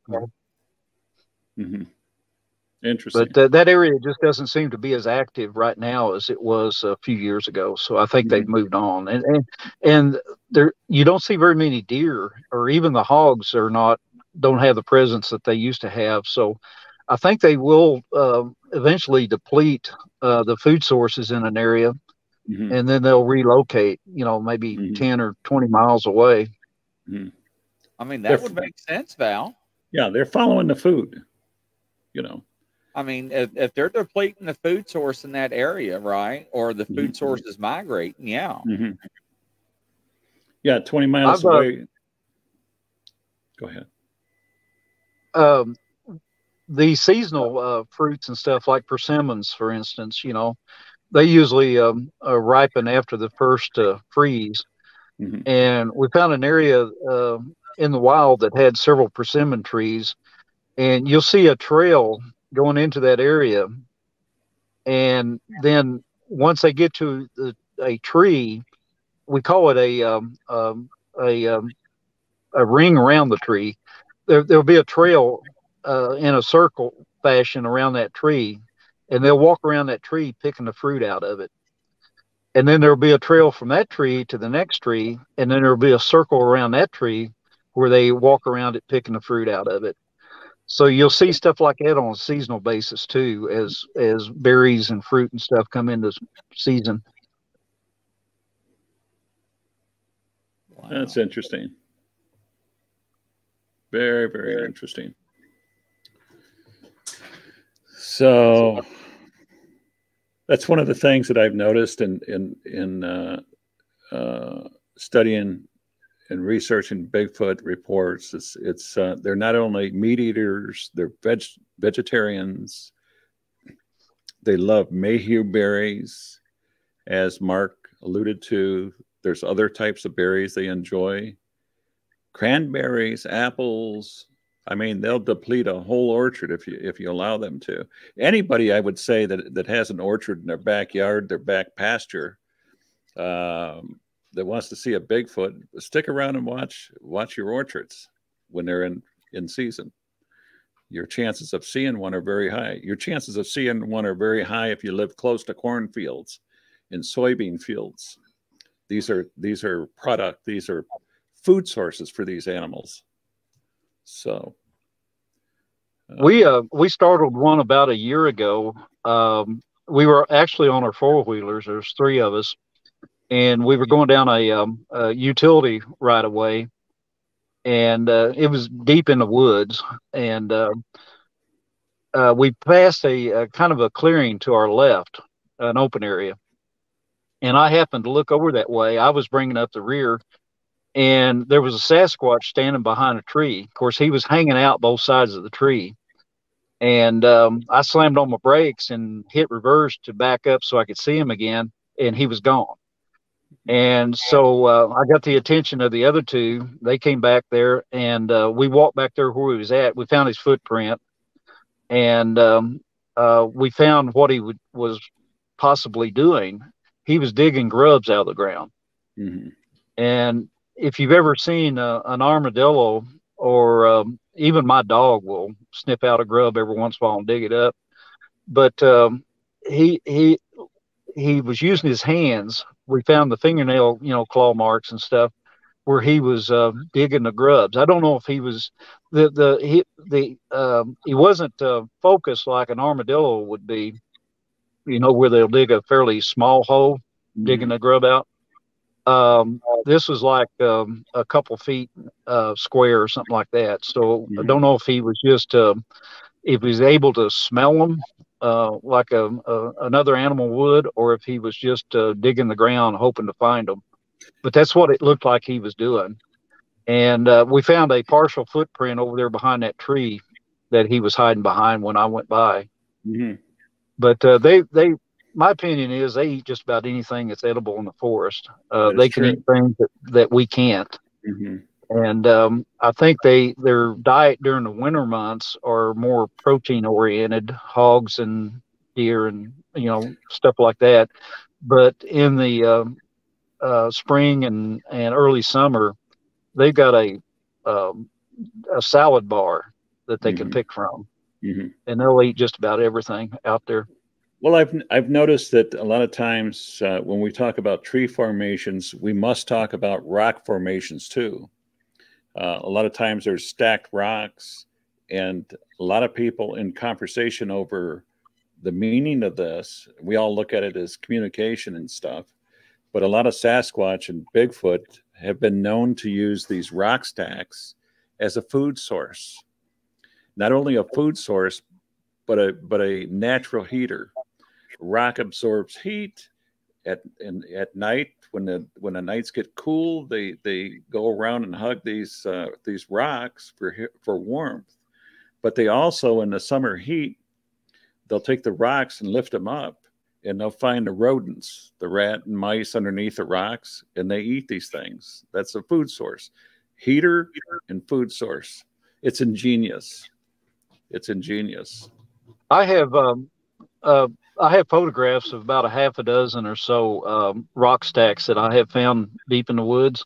Mm-hmm. If I run across something in an area that's frequented by hunters and it's close to the road or at the road way, I don't think too much of it. But when you get back deeper in the woods and find a stack of rocks, we found one a while back that almost looked like the shape of a person, hominoid. You know, it was in this particular area. We have also found stick formations that are works of art, very artistic. So we got a very talented booger back in there building stuff. The way the stuff is intertwined and laced together, and I mean, he or she has taken considerable time putting this together. Well, you know, stick formations are like business cards. They're business cards. Let me just show you something here. A typical business card is telling you about, if that was me, it was telling you about me. This is the business I do. And when I study and analyze these animals and objects and trees, I call them ornaments. That's what they are. They're ornaments. Just like we put ornaments on Christmas trees. To them, it's ornaments and trophies. To predator people on the street, doing that kind of stuff to different animals and different people, those are trophies. They want to remember these things. And they also do this because to them, a lot of these tree formations and things that they put in trees, they do it for your sake and my sake, so we can see it. And they're telling, what they're communicating is, this is me. This is what I do. Do you want some of me? Come on over here and be here at this certain time. And if I'm here, you get with me and you can be part of this. That's the way I look at this stuff. That's trees and ornaments. I think some of the tree breaks can be viewed that way also, especially the ones that are high up, you know, like 8 to 12 foot in the air. And it's a 3 or 4 inch tree that's been snapped over. I think that could very possibly be a show of strength and size. You know, I'm this big and I can do this. So, you know, be warned. In Michigan, we found a very, very large teepee structure made out of logs. I mean, these are trees. These were actual trees on the lake shore of Lake Erie. Very, very large. If you can imagine a teepee right on the shore of Lake Erie, something very large put that up. And they put that up for a reason. They put it up for people to see and to understand with their eyes. This is my area. You come in here to my area. You deal with me. This is me. And some of the Native American literature that I've read on this type of subject says that a lot of these extra super large tree structures, as you're talking about, Mark, are from very alpha oriented males. This is their area. They're telling you who they are, and people and individuals like them recognize that. We should too. We should recognize that. We have an upside down tree. It's a cypress tree in Louisiana that's in the woods at a point where you couldn't get machinery back in there to do this. This cypress tree, there's a formula that you can go online that loggers use. You take the length of the trunk, the size of the big end, size of the little end. There's a formula that you can use to calculate the weight. Of course, moisture content is a variable. So if the tree has just been freshly cut down, then you can say it's got a fairly high moisture content. If it's a year old, then the moisture content is going to be greatly less. But anyway, when I first saw this cypress tree upside down, shoved into the ground, perfectly straight up and down, I estimated it to have probably weighed about 750 pounds. I did, after about a year from the first time I saw it until I went back, I took a small shovel and I tried to dig down to see how far it was in the ground. I dug down 18 inches and I hadn't reached the end of it yet. The end of it, yeah. Now, this was in a swampy area. That area had flooded once upon a time, a couple years prior, and was underwater. It's sandy soil. So, that can justify how it got shoved into the ground. Mhm. But I have seen and read other reports of upside down trees. I've found other upside down trees that are basically leaning up against the trunk is leaning up against another tree. Mhm. But this is the only one I've seen that was actually shoved into the ground. Now I've got photos like database. I've got a document, not real large. I got documents of purported Bigfoots. I've got documents of different tree structures and items found, animate and inanimate objects found in trees. One of them is upside down trees, or we call them inverted trees. Inverse, and the opposite of the inverse is standing upright. Now, amongst like-minded people, the thought is that the inverse trees, meaning the opposite way, that's a rage. That's a statement of rage, anger. You understand that? You take a tree, it takes a powerful amount of force to drive that tree into the ground. No matter if it's anger, it's rage. And for whatever reason, that is a statement for people to see and other Bigfoots to know and understand. I don't know. That's one of the things that a lot of people talk about, you know, that are enthusiasts like you and me, Grizz. But that's an interesting topic there. You know, it might be that when you find a display like that, it could be a situation where an alpha male is being challenged. Yes. You know, Mm-hmm. you had posted some photos of what I call goalposts, but horizontal tree trunks up in Mm-hmm. trees. Mm-hmm. Yep. I have found a few of those, and I carry, after I found the first one, I started carrying a rangefinder with me. Mm-hmm. If you know what a rangefinder is, yeah. Mm-hmm. I can stand under the tree and shoot up to it and find out how high it is off the ground. Mm-hmm. And then I can measure it by shooting up to one end and then walking over to the other end, Mm-hmm. shooting up to it, and then calculating across the ground how many feet it is. And then using that logger's formula that I referenced, Mm-hmm. you can estimate the size of it.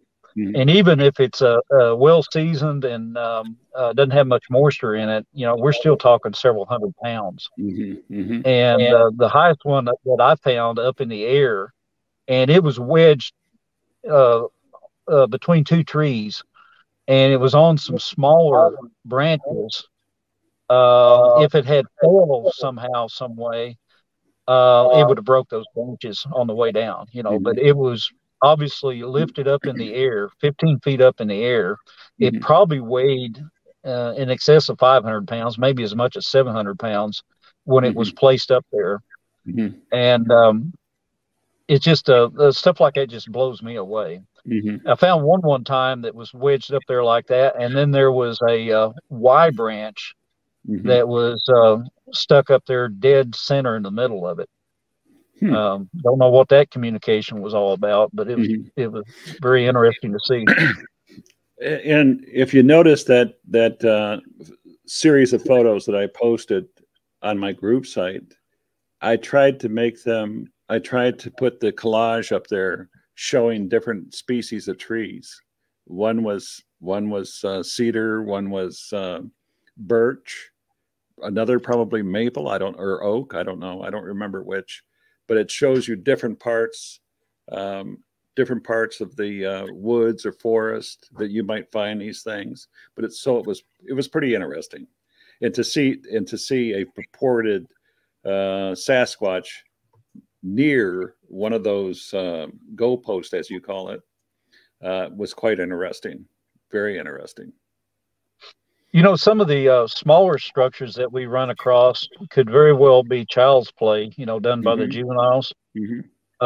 Kind of like I used to push a toy pickup around, mimicking my dad going to work and stuff.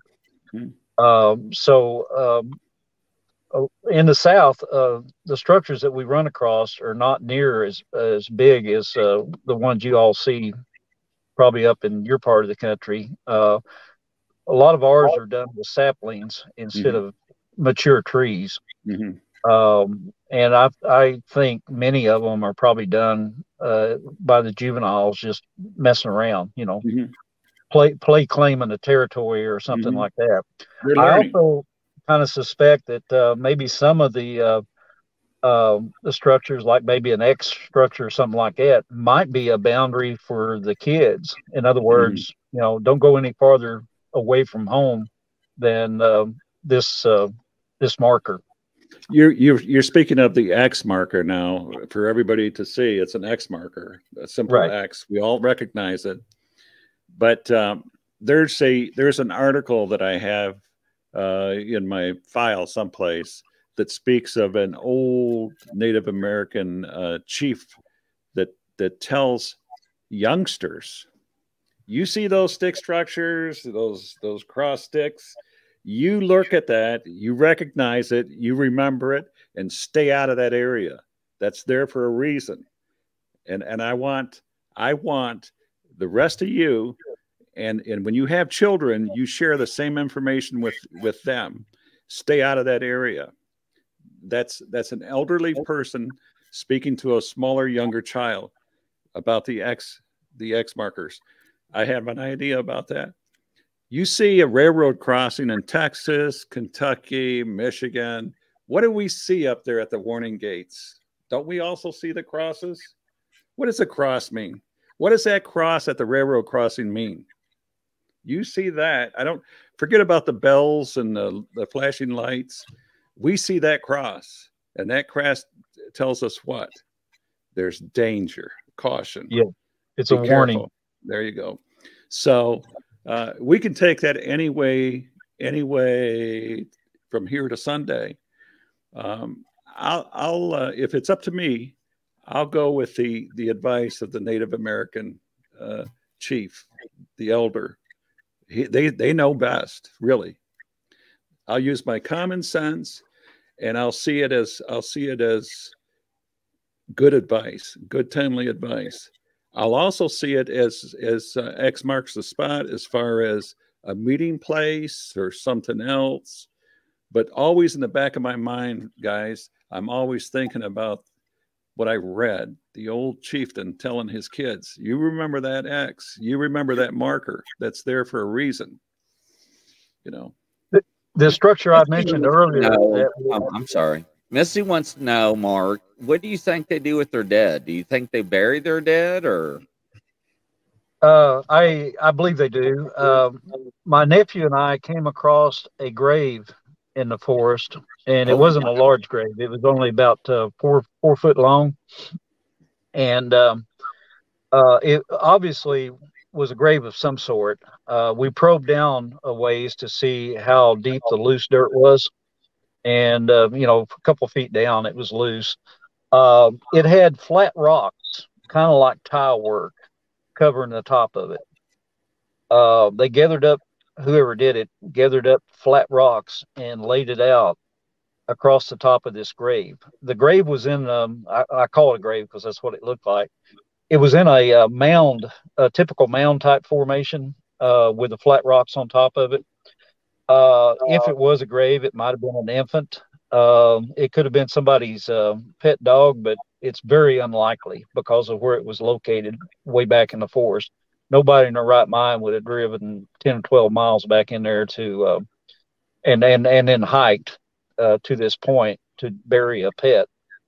I actually was going to dig it up at one point, but I was going to go in with 4 or 5 people so 2 or 3 could stand guard while a couple of us did the excavation. I bought a couple of books on, Val helped me, I guess it's forensic books on decay and stuff like that. I was going to use one of those metal probes like plumbers use to find sewer lines and stuff. Oh, yeah. I was going to stick that down and then sniff of it when I pulled it back out to see if I could detect decaying flesh or what have you. But in the aftermath of us kind of messing with this thing. We didn't dig it up, but we probed around and we dug a little bit, and to see how loose the dirt was, what have you. We had some strange occurrences in that area immediately after that. We were camping probably less than a mile away, and that night we were inundated with orbs, and one of them was kind of scary because it was on the ground coming towards us. I don't know what orbs are, what they mean, but I've had about, I don't know, maybe 5 or 6 situations now where I've been in an area where Bigfoot was suspected to be, and we are, inundated with these orbs. We had these things coming down the hill behind us that night, and you could see as they passed in front of a tree, you could see the light reflecting off the tree. As they passed behind a tree, you could see it blink out for a minute. The one that worried us the most was a red one about the size, and it was coming up the road towards us. And without getting too long story, we were in an area with no cell coverage. I knew about 4 miles away on the top of a hill I had cell coverage. So my nephew and I, we went up to that point. We both had our vehicles full, so we couldn't both ride in the same vehicle. So we took both our vehicles up there, and I placed a call to Eden to let her know where we was at and what was going on. And while we had her on the speakerphone, and my nephew was standing beside my truck, and we were both talking to her. And he looked behind my truck, and this red orb was coming up the road about a foot or two off the ground. Uh-oh. What happened? Experienced some bad Wi-Fi service. Yeah. But that's pretty interesting about the orbs. It is. It is very, very interesting. It's kind of creepy, but some of the things that Mark was talking about, I've also learned, and heard. Here he is back here. There he is. There we go. Sorry. Yeah, sorry. My signal dropped and I lost it. But anyway, we both got spooked when we saw that red orb. I saw it out of my rearview mirror, and he was looking at it. He says, "Let's get out of here." So we did. We had intended to sleep in a tent that night, but we decided both of us to sleep in our pickups. And I was awake most of the night. I had the window cracked, listening and looking. We weren't smart enough to leave. We stuck it out. But I kind of took that as maybe a warning to leave the grave alone. Mm-hmm. And I went back looking for it here recently, and I couldn't find it. I don't know if it got moved or I just was looking in the wrong direction. But I honestly believe they buried their dead. I mean, that is a good question. I mean, that's always been a question, and I never had an answer. I thought they probably did. I know that allegedly, I know they do bleed. I know that they do die from being shot. I know they carried their wounded and dead off. So yes, they must do something with them. So yeah. Yeah. Go ahead, Val. Well, I've heard the same thing. The only difference is I've heard that they bury them underneath trees. I even I had a report of what they thought was a Bigfoot funeral, and they seen weeping by a crowd of individuals, and they believed that funeral was, or that ceremony was about a infant that they had lost, and they had, in that case, dug a deep pit and then piled it with rocks, as you mentioned, Mark. So there's some interesting parallels between what you said and what I found, in that area. So I found a series of structures one time in the same general area where this grave we found. this took up about 2 acres, and I can only describe it as a cathedral. Most of the structures were trees bent over and intertwined with each other. And when I walked into it, it was like walking into a church. That was the feeling that I had. It was kind of overwhelming. It was very significant. Parts of it is still standing today, 5 years later. I took Eden there not too long ago and showed it to her. Some of the lacing and stuff where the trees were. I mean, this area has had several storms and high winds and stuff, and which has taken some of it down. Some of the freestanding structures are no longer there. You know, they fell over and rotted, what have you. But I often wondered if this wasn't either a sign of celebration or grievance. You know, something significant like a death of a infant, or possibly they have alpha males, but they also have alpha females. Exactly. Yeah, somebody of significance in the clan, you know, may have passed away, and they built this memorial. But it was just amazing to see. And the photographs don't do it justice. You know, you can only take a picture of one structure at a time, but you can't take in 2 acres of this stuff like you do when you're standing underneath it. You know.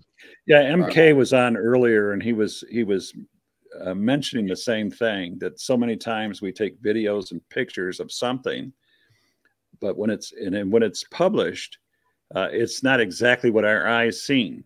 We know in our mind what we've seen, and it was a whole lot better than what the magics of pictures and photographs can do for it and stuff. So yeah, you're absolutely right.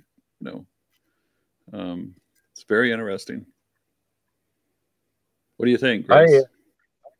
I totally agree with them. I mean, once again, it's the same thing from different areas of the country.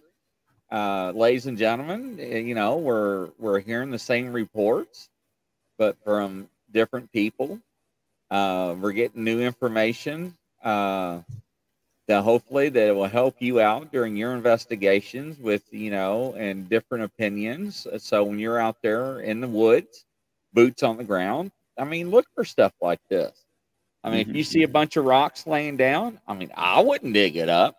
I'd be afraid, but you know, that may be something there. Yes, I would assume.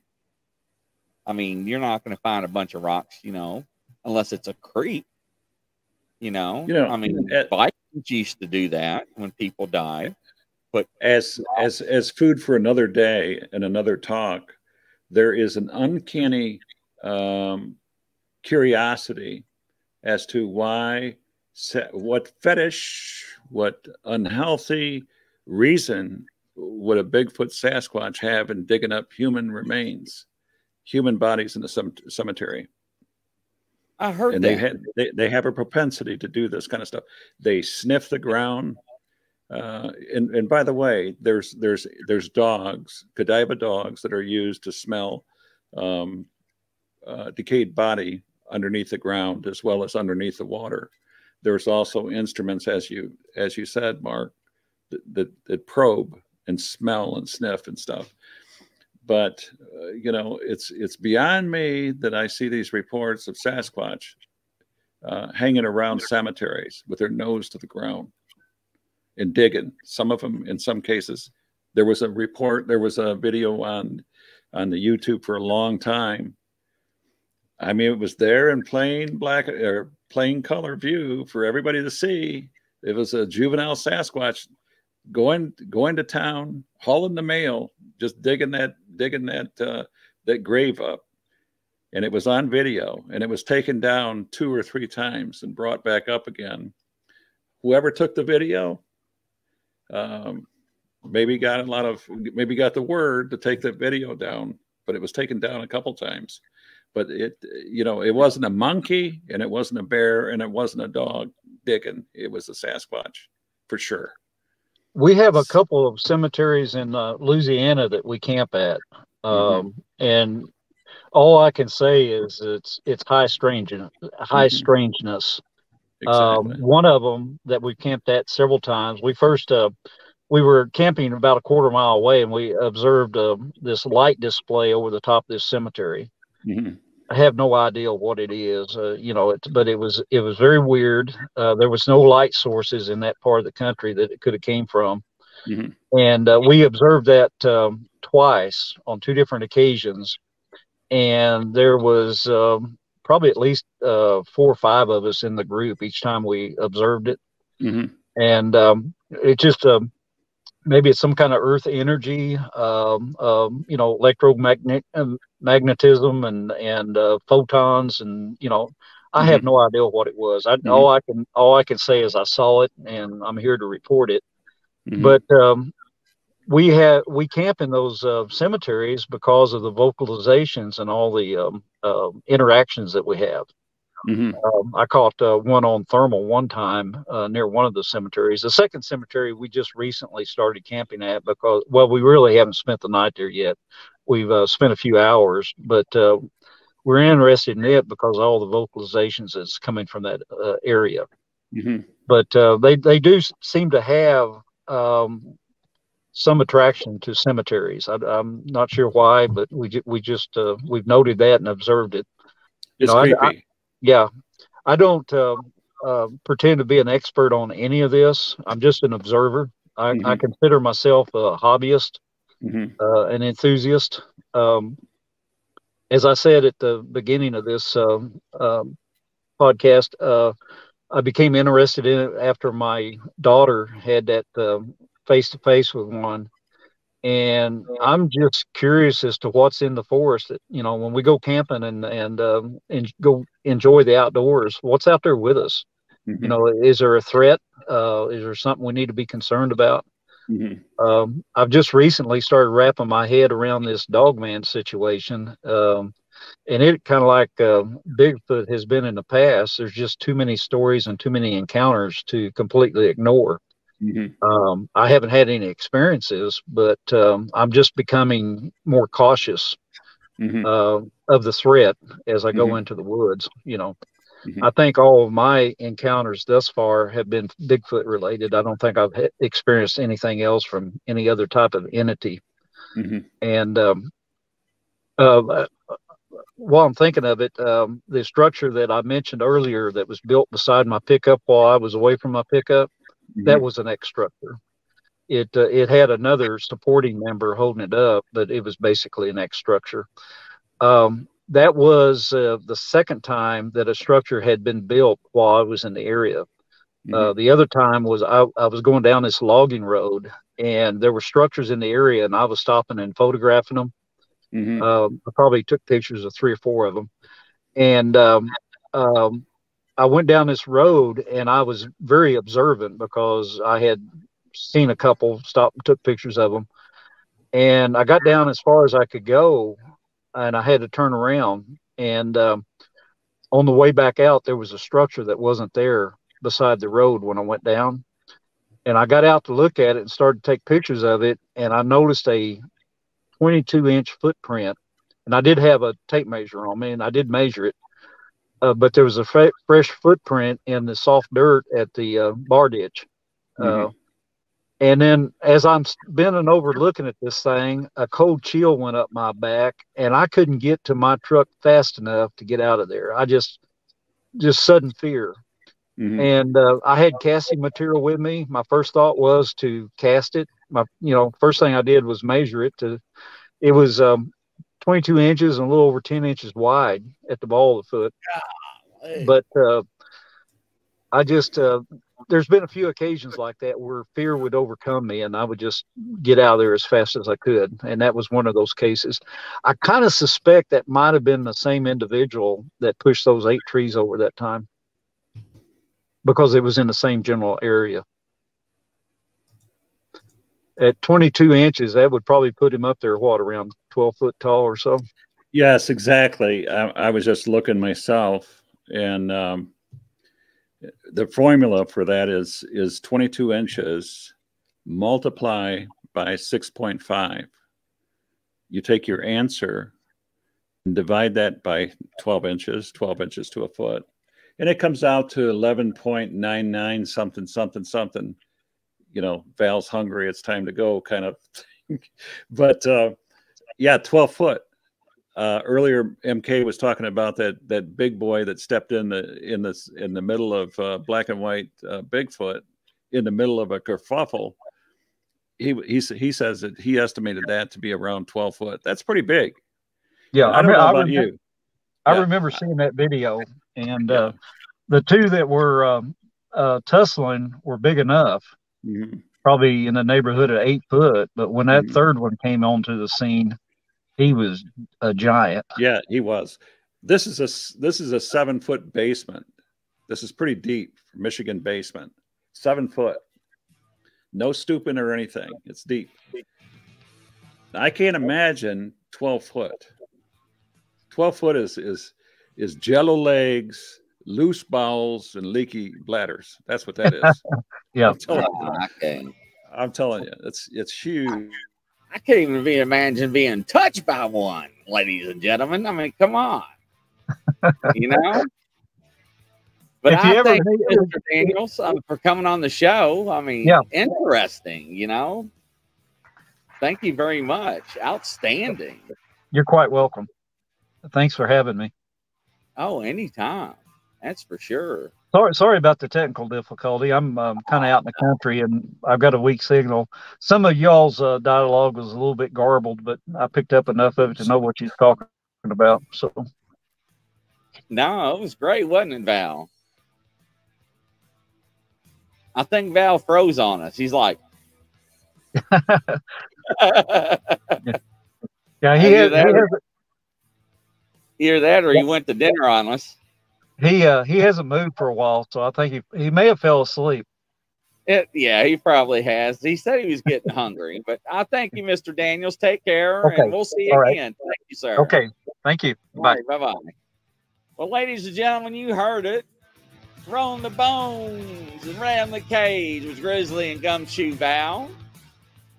So, yes, Missy Existers, Johnny Half. Boy, I tell you, when we're going to have some fun, you know, every night when we're live here, you know, what's going to happen, shake, rattle, and roll. Yes, ladies and gentlemen, what a show we had tonight. Boy, I love it. I love it. Yes. 12 feet, 3.7 meters. Geez, no. I'm a midget. Oh, my God, Missy. Yes. I know, right? Can you imagine being touched by one? No, thank you. I couldn't do it. Absolutely not, crazy witch. That's what I'm saying. Don't forget, ladies and gentlemen, we got another show coming up at 9 o'clock Eastern time. Yeah. It's going to be deep. We're going to get into it. But this is live, coast to coast, around the world. God bless you all. Y'all have a good night. I guess Val's gone for the night. Oh, there's Val. There he is. Hey, Val, what's happening, baby? Hey, it's been a wonderful, great show, man. I appreciate it. Yeah. Good gas, good talk. Let me shout out to Bob Daigle, Michigan. My good friend, Bob Daigle. Yeah, give that shout out. But anyways, Chris, I love you, brother. I mean, peace. Have fun. That's right. Enjoy. All right, brother. Bye-bye. All right. Everybody take care. We'll talk to you. Good night, everybody. Good night. All right. Rock it on. Bye, Denise. Bye, Johnny. Bye, Crazy Witch. Take care, everybody. Until next Sunday, we'll see you. Peace.